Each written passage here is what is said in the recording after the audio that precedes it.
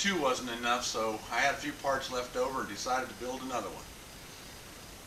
The guns are built out of aluminum, whether it's starting with the barrels and the reservoirs with pipe, adding plate to the ends of them, or billets being turned on a lathe to be machined down into a conical shape.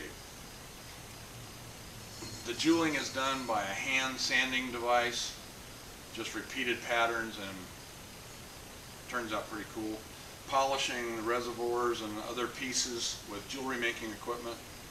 The manifold has got the pressure relief valve in it, a pressure gauge, a Schrader valve so that we can fill it up with air for testing for leaks, and then we've got the primary feed hose coming from the remotely mounted tank. This little launcher is about 5 pounds.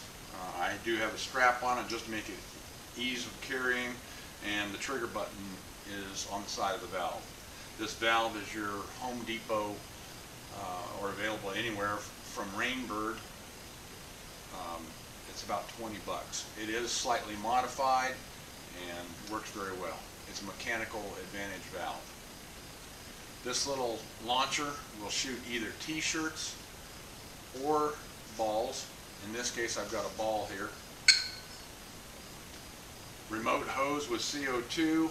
We've got a 125 psi regulator on it, and it will recharge itself about every half a second, so I've got a half a second between shots.